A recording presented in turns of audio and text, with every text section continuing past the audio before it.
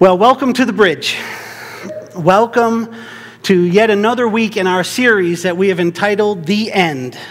And if you don't know what I'm talking about, we are systematically, verse by verse, walking through the book of Revelation. Now, I want to tell you up front, I have prayed for quite a while this week and again this morning, and I have asked God to make this day very personal, very powerful, and very persuasive in your life. And I don't apologize for that. You may leave here today not liking the message, but I promise you, you won't leave the same, because I know that God is going to speak into your heart today. The question is whether or not you'll listen. And honestly, I can't control that. What I can do is make sure that you hear from the one true living God, and that I pray you hear exactly how much He loves you personally, powerfully, and persuasively. Now, I tell you that and say right out of the gate, we've got a long way to go, so I'm going to go fairly quick. Please bear with me. You see up on stage, I have here 6 boxes on the floor, 1 up on the stage with me up on the table, because I want to walk with you where we have been in the book of Revelation thus far. If you've not been with us, let me give you a quick encapsulation. We started off in chapter 1, and we saw God speaking to the big picture of historical revelation. We see John getting us in tune with what is to come. Chapters 2 and 3, God is speaking to the local churches, to the greater Christian body at large, both then and today. He had an awful lot to tell us. If you weren't here, I'd encourage you to go back. Walk through the 7 letters to the 7 churches. In chapter 4 and in chapter 5, we were brought into heaven to the throne room of God. And in chapter 4, we saw what it was to be in heaven and to worship God the Father. And then in chapter 5, to worship Jesus as both the Lion and the Lamb. And we noted that if you say you want to go to heaven, if you don't really want to worship God down here, you don't really want to go to heaven, because heaven is perpetual worship. At the end of chapter 5, as we begin now to go into chapter 6, we see God the Father handing Jesus the scroll, which is the contract or the deed of all history and humanity. And we see that God's wrath is about to unfold. And before He brings His wrath upon the earth and all those that have rejected Him, He draws up His church, all the living Christians, the true biblical Christians, not those that take the name, but those who have the heart, who live with their lives and not simply speak with their lips the truth of what it is to be a child of God, understanding that Jesus is the only way, but that His gift of grace is extended to all of us. We went into chapter 6, and that's where we saw all hell beginning to break loose. Literally, we saw that at the end of chapter 5, the day of grace has exited humanity, and God's wrath now comes with the church extracted up into heaven, raptured. Literally, the word in the Greek talks to a quick snatching away, a military term of a quick, unexpected snatching away. And now God says to those who have rejected me, that are still alive upon the earth, one last chance is coming. The time we know of as the tribulation. 7 years in which the first 3.5 years will see a steady, incredible power of God being unleashed upon the earth.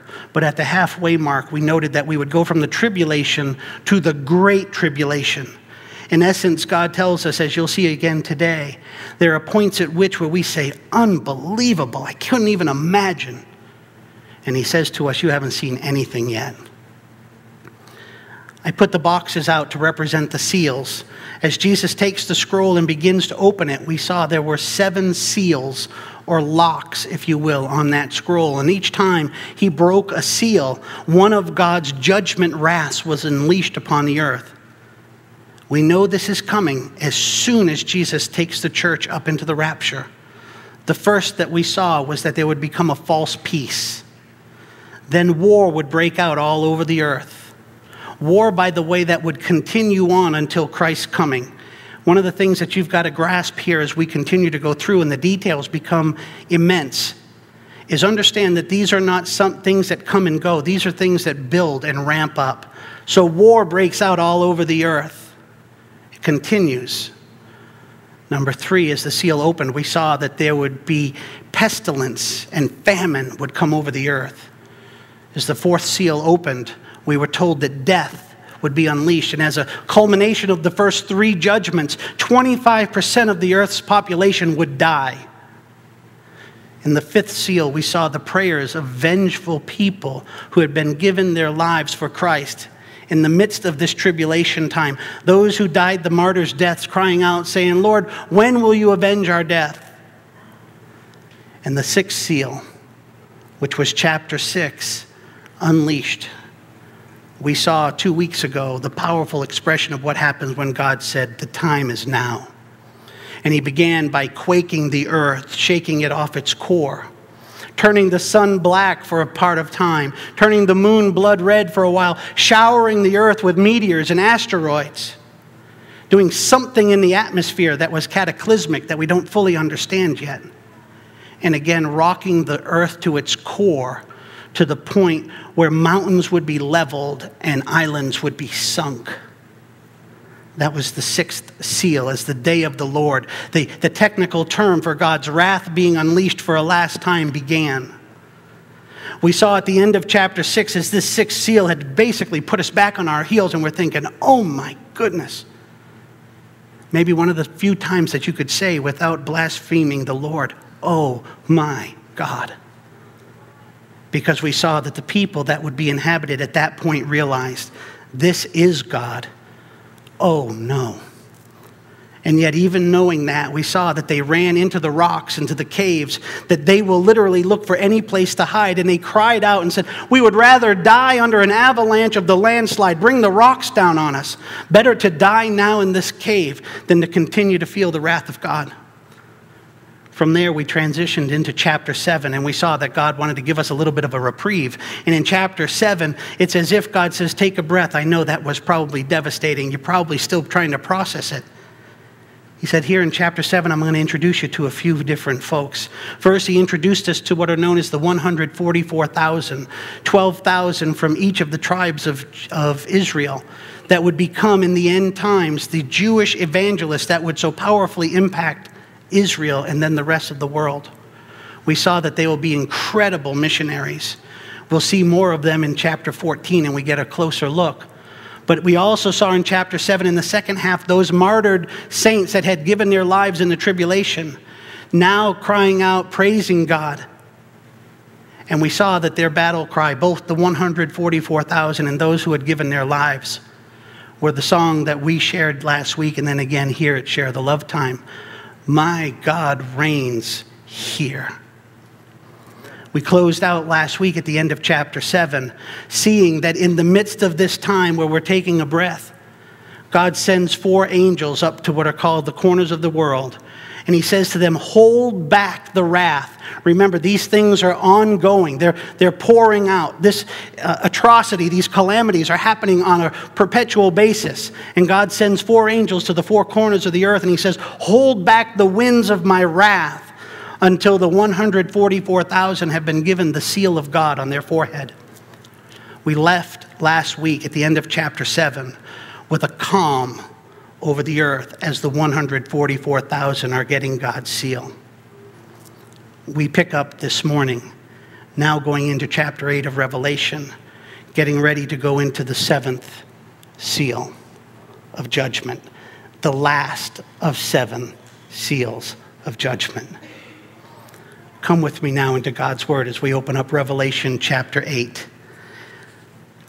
I pray that today will be personal, powerful, and persuasive in your life. God's Word says this, Revelation chapter 8. When he opened the 7th seal, there was silence in heaven for about half an hour.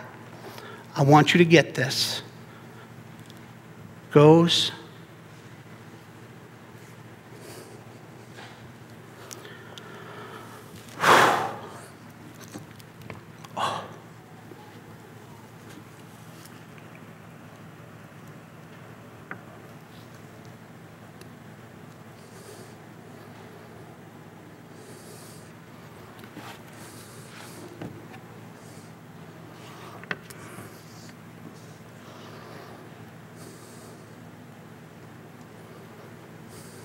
about 30 seconds.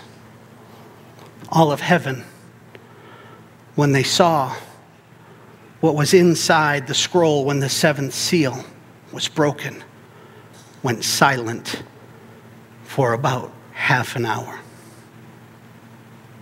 I want you to think a little bit about that, because I'll tell you straight up, here's what we're talking about. We're talking about the calm before the storm. You say, what do you mean before the storm, Pastor Jeff? We just walked through. I mean, there's hell unleashed on earth. People are crying out, Lord, take my life. I'd rather die than live through your continued wrath. What do you mean the calm before the storm? You know, meteorologists tell us that oftentimes as a hurricane travels, there's a point in the middle where things get deathly silent and calm. That as the hurricane travels over and you get the wrath of the hurricane, perhaps here's the front side of the hurricane. When the eye travels over you, there will be a time where you can come out and it's dead calm. The calm before the second part of the storm. And oftentimes, the whipping effect of the second back half of the hurricane is far worse than the front side. We're being told by the Word of God, because He loves you and doesn't want you to be caught off guard, that the first side is nothing compared. Nothing compared to what's in here. You say, Pastor Jeff, how bad could the last one be if the first 6 were like this? Enough to take your breath away if you were in heaven. Not just John, but the angels as well. All that were there. We've been in heaven with him in chapters 4 and 5, and we've been walking with him. It's been a noisy place. All of a sudden, to look inside and see what's in the scroll after the 7th seal, and all of heaven goes deathly silent for half an hour.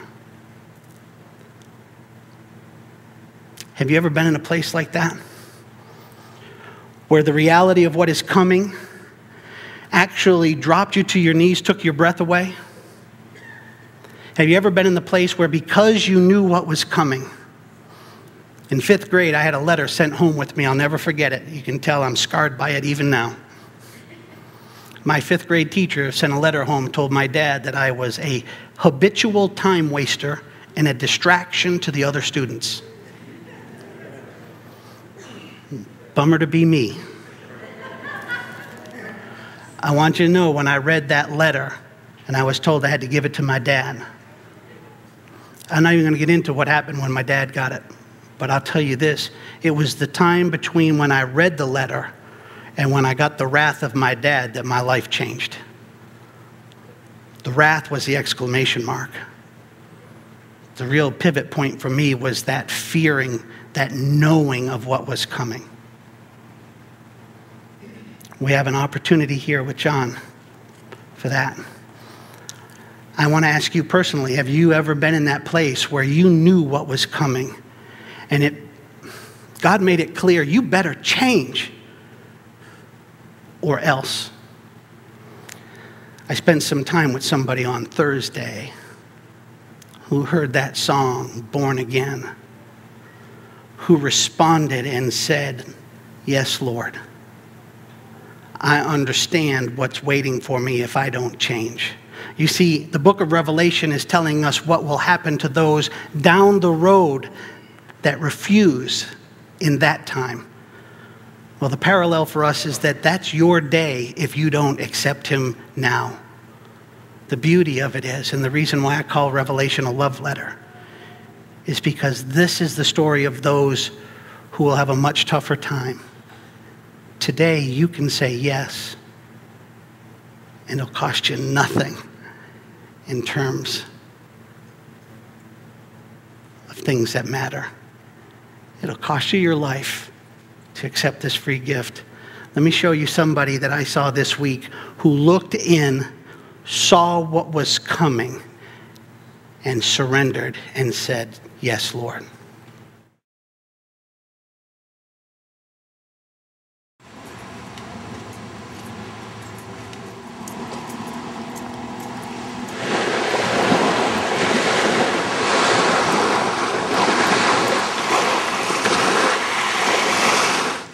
My name's Shane Sweeney. God bless everyone that watches this. I've led a path of destruction, a lot of ups and downs, and I always thought it was, the person inside of me, or, I thought I had control of everything that I've done in my life, drinking and all the drugs in my background, and, my recent separation from my wife, dealing with the kids being gone, and just not knowing what was going to go on with my life, and just feeling real tired and depressed about everything. Didn't know which way to go with anything, really, trying to make my own decisions. And Jesus reached down to me and gave me a blessing. Being the person that I was, and the person that I am now, and the person that I know I can be, listening to Jesus and just giving my all to Jesus. I came to believe everything in my past has brought me to where I am now, in the arms of Jesus. And now I can honestly say I am a true believer. The scenery behind me is where I was baptized Thursday night at church band practice. And one of the best days of my life, and I actually, that night made me feel more comfortable than I've ever felt. I honestly feel I have a void that has been filled in my heart and my soul. I'm new to believing in Jesus and letting go of everything I thought I was and I was doing for myself, and I now realize that you can't do it on your own. You can't do it on your own. I've deleted all the bad music and everything on my iPods and my computer and my phone ringtones. And I just gave up on deciding for myself. I know Jesus holds it all in his hand, and he would never get me. He would never give me anything I could not handle.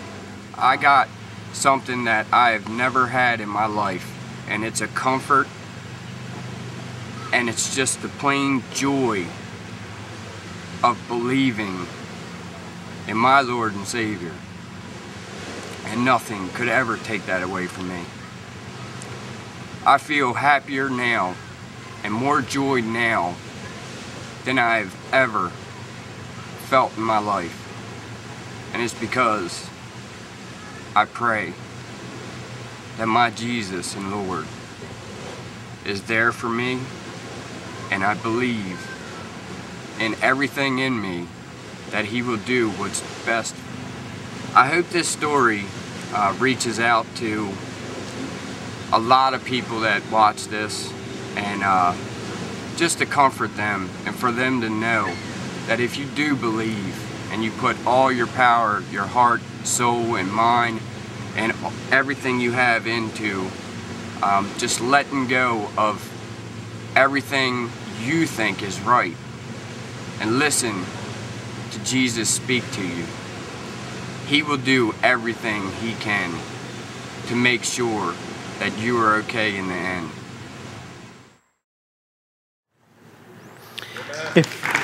Amen. That's Shane, our new brother in the Lord. Let me quote him, paraphrasing. If you will give all your heart, soul, mind, and strength, Jesus will make sure that you'll be okay in the end. Doesn't really matter what's in that box. Doesn't matter what's in that seal if you're a child of God, because it won't apply to you. Now, with that said, it does apply to those that don't give their heart to the Lord. So let's go in and see. God's word says in verse 2, "And I saw the 7 angels who stand before God, and to them were given 7 trumpets." So what's in this 7th seal? What makes the last one so bad? The last one is not the last one. The last one contains 7 more. Jim Waldrop picked out this bag. If you can see it.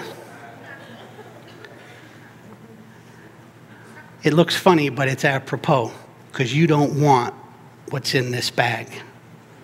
You don't want the 7 judgments, what are now known as the 7 trumpet judgments that were contained in the 7th seal judgment. You see, what put all of heaven on their heels was the fact that this is not the last one. The last one contains the last ones. Just when you thought it was over, 7 more judgments, each one promising to be worse than the last. The easiest of the 7 trumpets is more difficult and harsh than the worst of the 7 seals. You get the picture. Well, in this, John and all those in heaven, you could imagine just saying, "Oh no, oh no."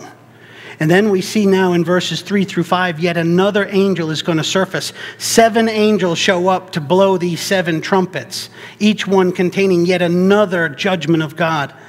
And then God's word says this, another angel who had a golden censer came and stood at the altar.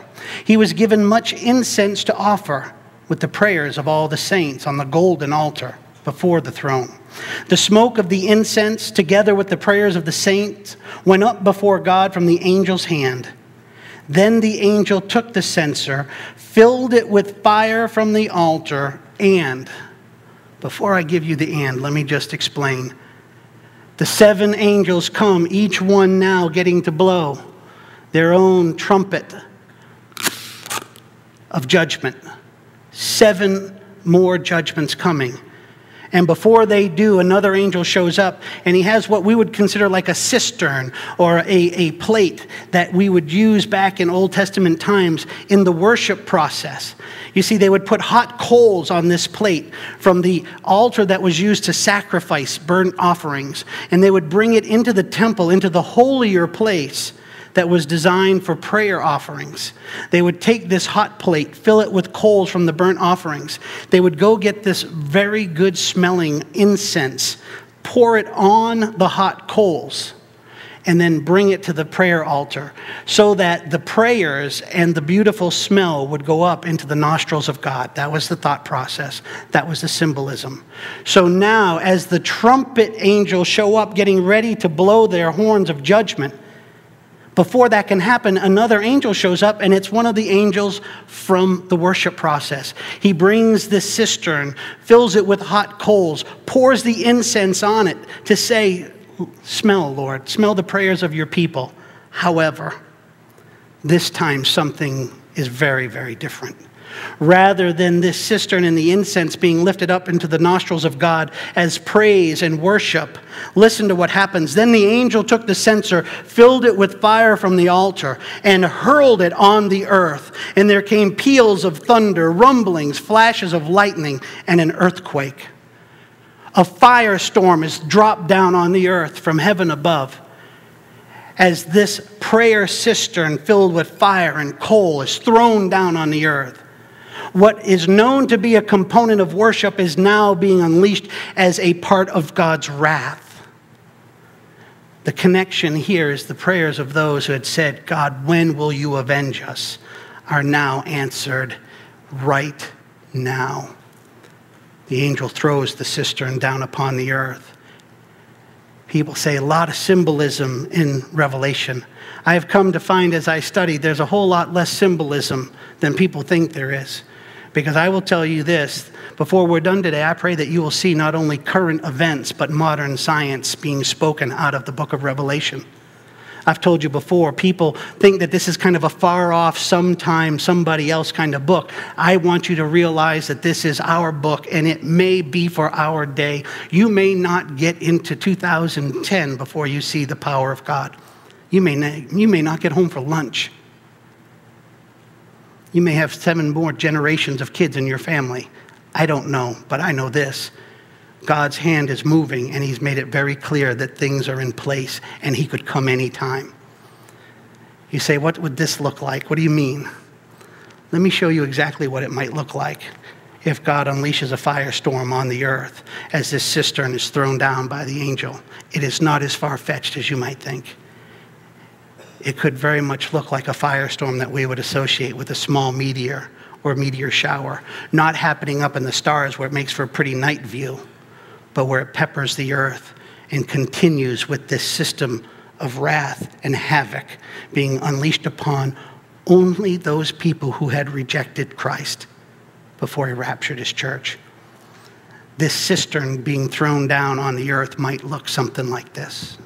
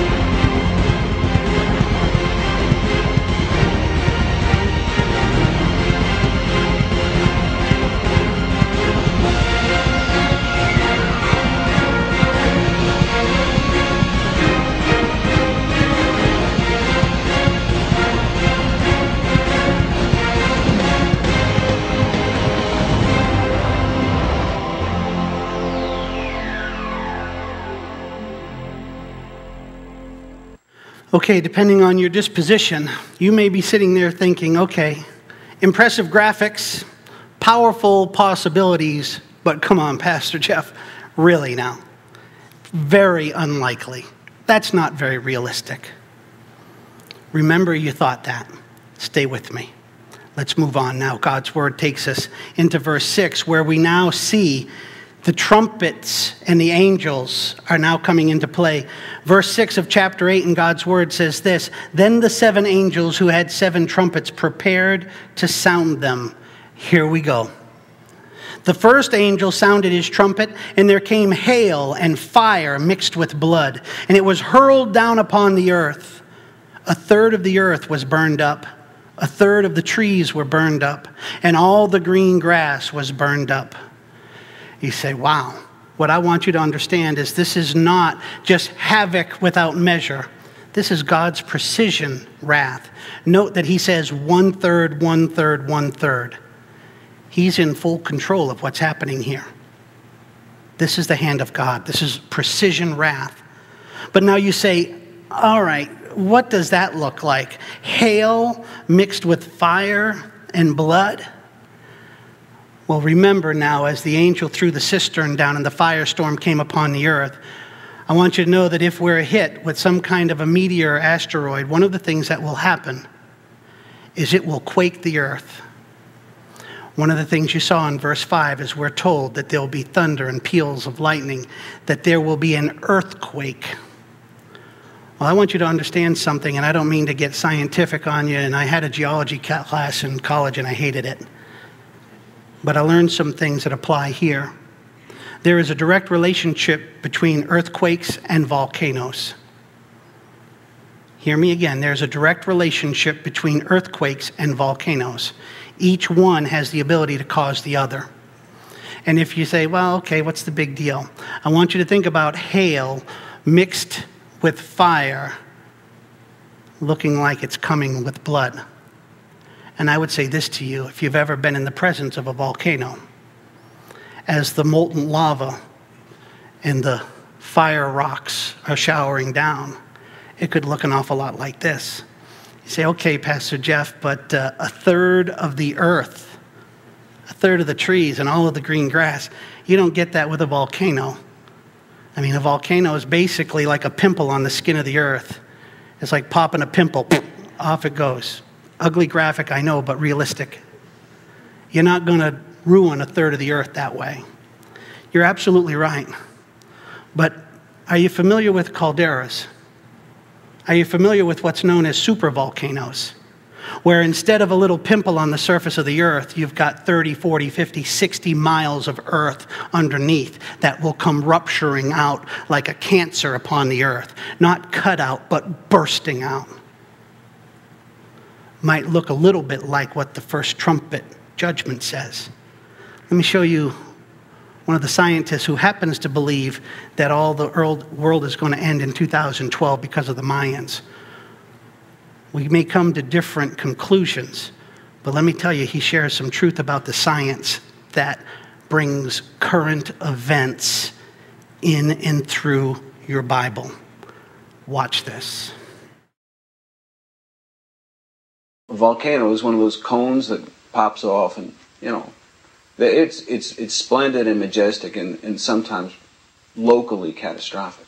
But a supervolcano is a very different thing. 30, 40 square miles under the ground, blows up sky high like pricking a balloon filled with lava and hot gas. And that has the capability of really destroying civilization as we know it around the world. Last time it happened, 74,000 years ago, in Lake Toba, Indonesia. 90% of the people alive in the world then died because of that eruption. 90%.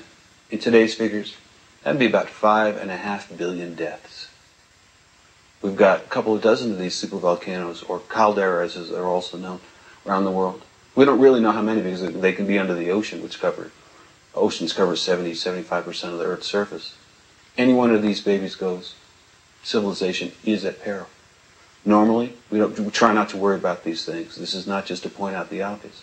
But the way the sun has been behaving, causing massive dislocations electromagnetically with plasma infusions, and of course, in our climate and atmosphere, it's entirely possible that a supervolcano on the edge, like Yellowstone is widely reported to be, can, will, must blow.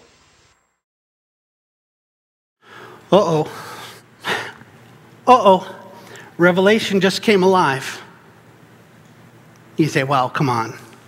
Again, Pastor Jeff, possible, but not very likely. Come on, where's the real relevance? I don't know if you heard him, but there are known to be about 25 of these calderas all over the earth. And we don't know what's under the sea. One of them is right here at home in our country. I don't know if you heard him. Yellowstone National Park is widely known to be a supervolcano. It's a caldera. The whole underbelly. Now, let me take you back a number of weeks, and I said to you, do you ever wonder why or how it could be that the United States could not be a major player on the world stage in the book of Revelation? We talked about the potential of nuclear attack from terrorists. We talked about the potential of financial collapse, turning us into something more like a third world country. Well, what happens if our caldera goes off? Say, well, that's not going to happen. Please, give me a break. Let me show you. Let me take you to Yellowstone National Park. Watch very carefully because I'm going to make a note in this video about 30 seconds in. From December 27th of last year through the first half of January of this year, what you're about to see became a very real possibility. All of the signs, including what are known as swarms of earthquakes, were measured and happened under Yellowstone National Park. This is real. This is right here at home, and it is relevant to today.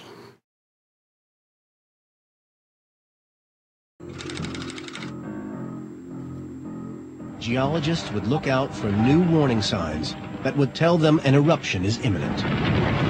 You start to see swarms of earthquakes as fresh magma moved into the system and broke the rock above it, and it started to rise.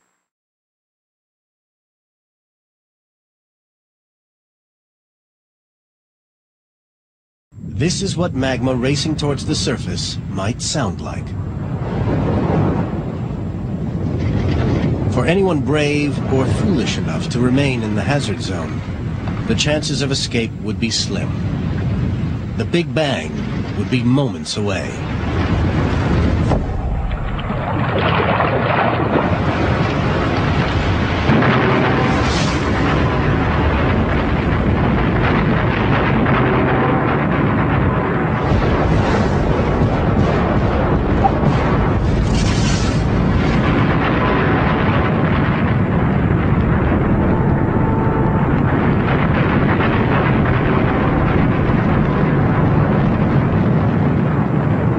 The blast of a super eruption would be awesome enough, but it's nothing compared to what would follow.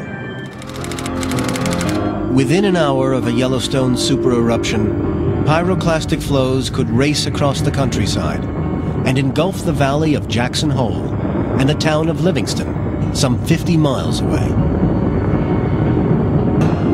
Within a 60-mile radius, 90% of any remaining people would be killed. A few might be blown to pieces in the initial blast. Most would suffocate in the heat of pyroclastic flows. But this would just be the beginning. Blowing across the states would be the mother of all ash clouds, an aerial mountain of deadly particles and debris.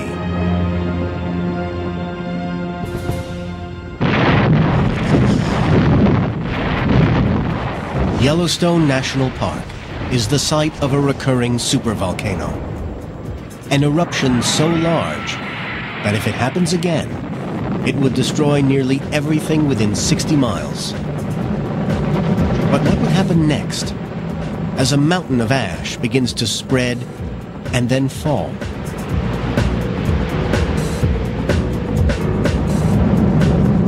The Yellowstone supereruption could throw ash 15 miles into the atmosphere. The fallout could cover half the United States. 3 days after the eruption, the skies would be dark and deadly. From scientists' predictions, Naked Science has pieced together a picture of the country after 3 days of ashfall. At 6 times heavier than wet snow, wet ash would cause many roofs to collapse, clog up filters of cars, and ground aircraft across much of the western U.S. Any planes in flight would be in danger of crashing.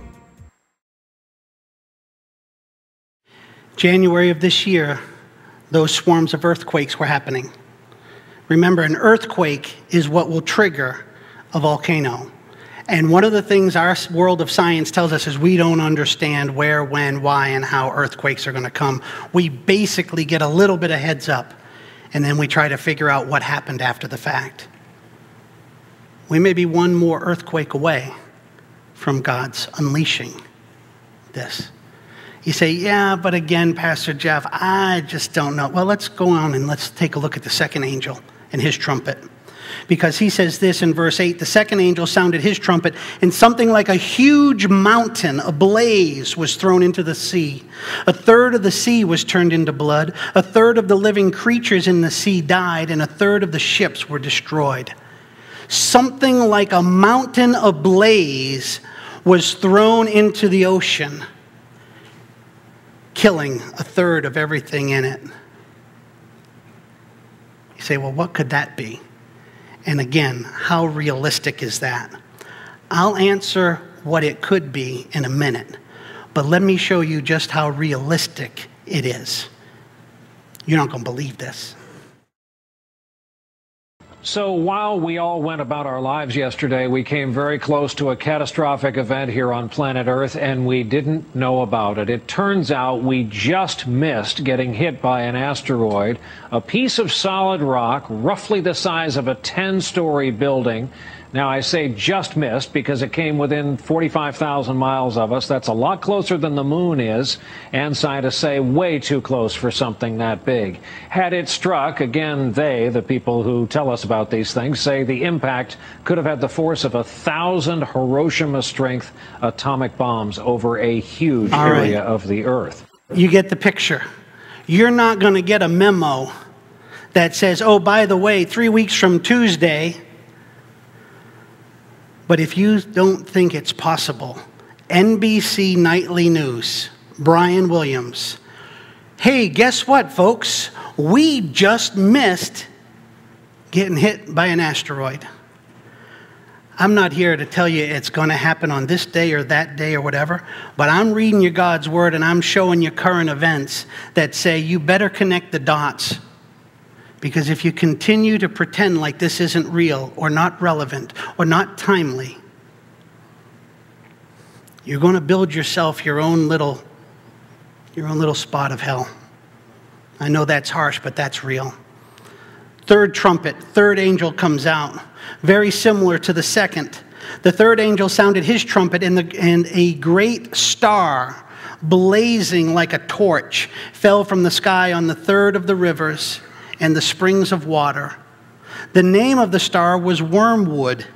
A third of the waters turned bitter, and many people died from the waters that had become bitter. Here's a place where people get caught up. Don't worry about naming the asteroid or the meteor. Wormwood, in their context, was a shrub. It was a plant, and the leaves of that plant were used to make poison. What we're told here, and I don't know who's going to name that meteor, probably God, but for our understanding, the meteor will come and it will bring poison to fresh water, and it will come as a blazing star. Now, the first one that we saw with the second trumpet comes like a burning mountain into the water. The second one comes like a burning meteor of some sort. I'm going to show you one more video, and as an aside, just for kicks, we're going to bring Pink Floyd into the church. I'm going to show you one more video. This is of a cataclysmic meteor coming upon the earth. I'm going to show you what scientists tell us it will look like. What you're going to see is a meteor that is approximately 300 miles in diameter. For a third, and this meteor you will see is going to devastate the entire planet. For the earth to have the impact that is in the Bible, we would need to assume that this will be roughly 1/3 the size. So here's a 300-mile meteor. If it were a 100-mile meteor, according to these estimations, exactly what we just read will come. And a smaller one nonetheless hitting the fresh water would work the same. What's important is that you see how realistic this is and how powerful it will be. The nightly news told you we just missed it happening. This will show you what will happen when God's word, not if, when God's word happens and comes alive. It's about 4.5 minutes. Just soak this in.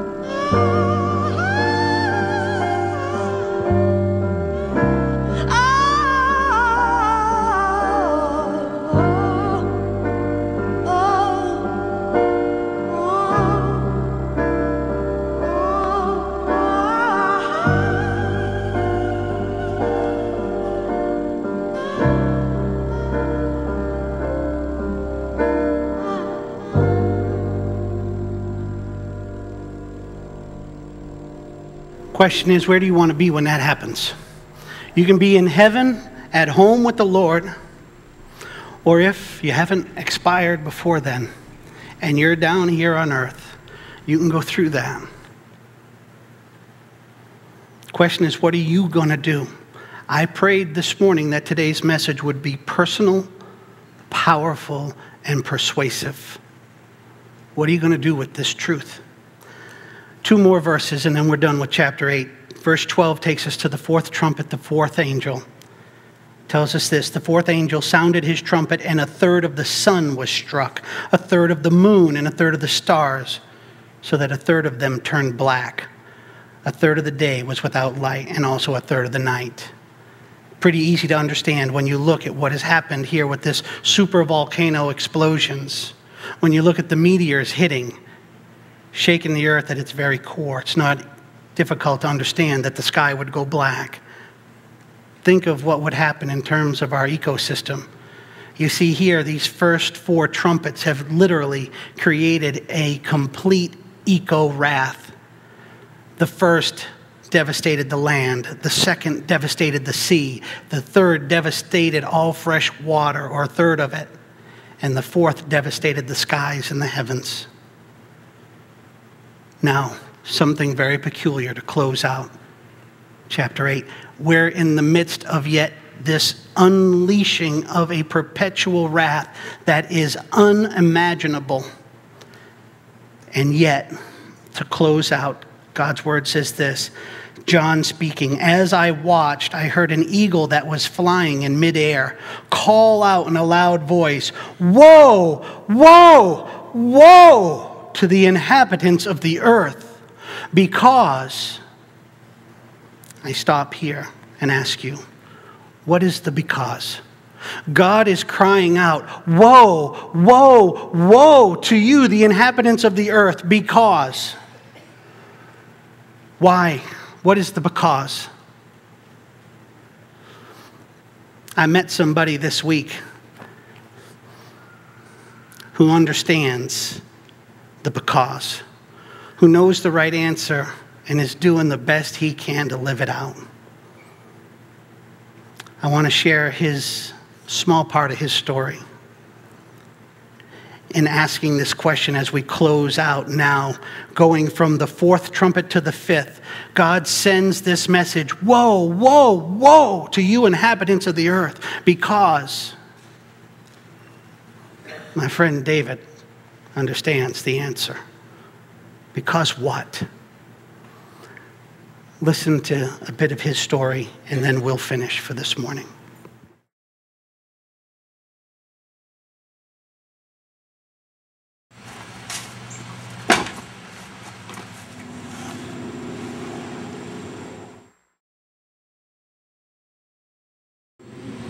I was brought up in a religious sense. I've always went to church, but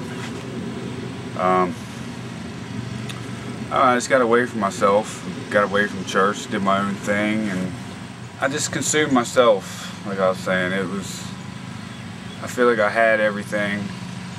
I had, the family, the money, I could do what I wanted when I wanted, and it got to me, a power trip or whatnot. It had its ups and downs.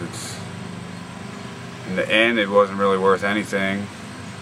It's not, without the love and Jesus in your life, it's pretty empty, really, no matter what you have. It's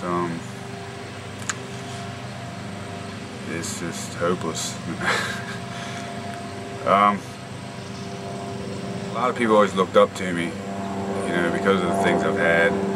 I guess they wanted what I had, but really inside, it wasn't really anything. One day it all just comes to a crashing halt. If you don't hear God calling you, you will hear Him calling you. If you don't answer His call, then you're going to pay for it. Basically, is what I've learned. He's been calling me my whole life, and I turn away and keep doing what I want to do, and it's cost me over and over again. it's a hard lesson to be learned. It's taken me my whole life to learn it, pretty much. When you give yourself and you submit to God and you answer His call, it's what you're here for, and He makes life just a blessing. There's nothing that can hurt you, no matter how bad it is. Now that Christ is in my life, I just know in my mind that I can handle anything, no matter what it is, big or small. You put the obstacle in front of me, I'm going to jump over it. I can do it now. How can you do it? Why are you able to do it now? I can do it now because I have Christ to pull me over top of it. If you ask Him, He's there for you. It's the bottom line. He's there for you. He wants to help you. You just have to let Him help you. And it's about obeying. It's about serving God. If you serve God, it's one of the greatest joys in life. It's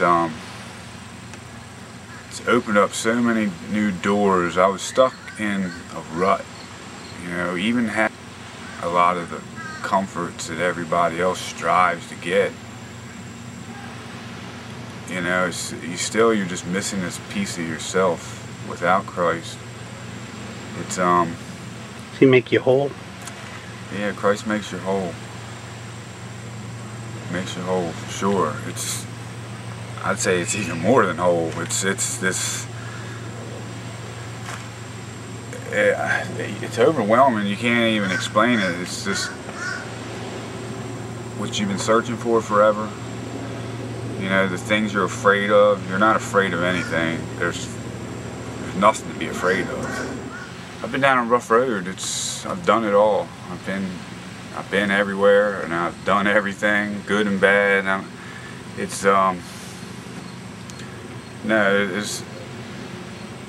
nobody too far to be saved. The Lord calls everybody. You just have to answer. And in your heart when He's calling you. It's a gimme. You feel it in your heart. God puts it in everybody's heart to know right from wrong. And if you do what's right, it has its rewards. He blesses you. And if you do what's wrong, you're going to pay the price. You're creating your own hell, basically. The people that don't believe, I'm going to have to say, you have to give it a shot. Otherwise, you're going to create a hell for yourself that there's nobody that can help you but God. And if it's too late, it's too late. So hopefully you answer His call before it's too late. If you don't buy into it,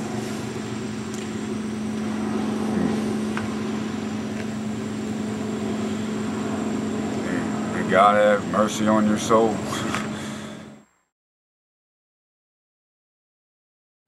Woe, woe, woe to you inhabitants upon the earth, because the trumpet blasts that are about to be sounded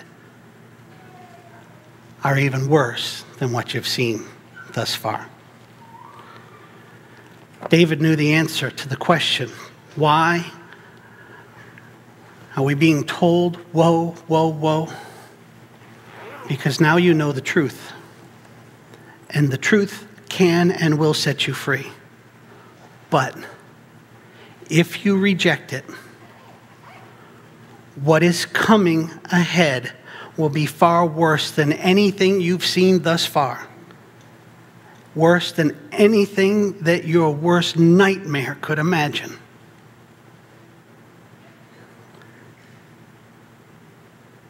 And it'll be self-induced, because I stand here before you today as God's representative, offering you His gift of grace, on his behalf, on the promises and the power of God that says nobody has to go through that. If you will lay down yourself, if you will surrender who you want to be and who you think you deserve to be, and embrace who you can be as a child of God. That doesn't have to be your story. All that you saw today that is coming can be avoided if you will lay down self and pick up God's offer of eternal life through Jesus Christ as his Lord, as your personal Lord and Savior. Anybody who rejects this, to quote my friend David, may God have mercy on your soul because you are creating your own hell. I prayed today that this message, God's word, not mine, would be personal, powerful, and persuasive in your life. I now leave you with your God.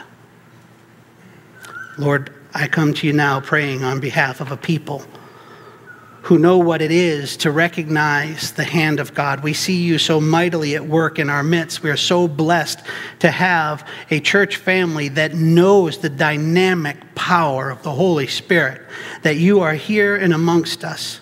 Lord, we're not ashamed of you, and we're not ashamed of saying that we are devoted followers of Christ. Lord, we are blessed to say that all that we are looking at, this tribulation and great time of tribulation, we will not know that place, and yet our heart breaks for those that we love who will. Lord, help us in our sense of blessing, not to become smug and to hide in the corners of our Christian cocoons. Lord, let us take this love and light that you have given to us and let us share it.